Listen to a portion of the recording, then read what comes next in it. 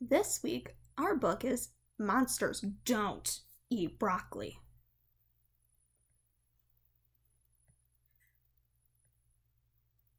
The waitress in this restaurant just doesn't have a clue. Monsters don't eat broccoli. How could she think we do?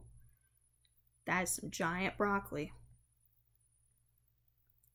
We'd rather snack on tractors.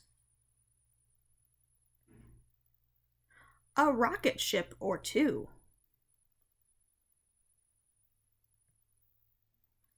Or tender trailer tidbits.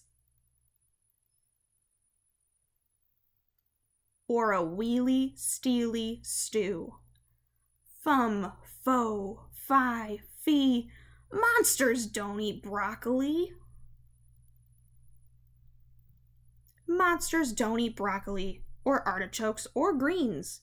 We can't abide alfalfa sprouts, or slimy lima beans. But redwoods are delectable. The redwoods are these types of trees that they're eating. And boulders, what a treat! And fountains so refreshing in this dreadful summer heat. Fum, fo, fi, fee, monsters don't eat broccoli. We're crazy for construction. And we crave our fish and chips. But monsters don't eat broccoli. It will not pass our lips. You cannot force us monsters to eat vegetables we hate. Let humans have the garden. We'll eat the garden gate. Fum, fo, fi, fee. Monsters don't eat broccoli. Monsters love a picnic on a blanket in the park with a clump of giant maples and their yummy gummy bark.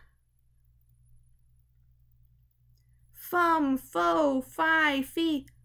You're chowing down on broccoli. Oh my goodness.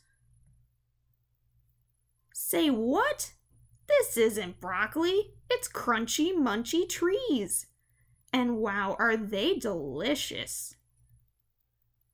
Another helping, please. The end.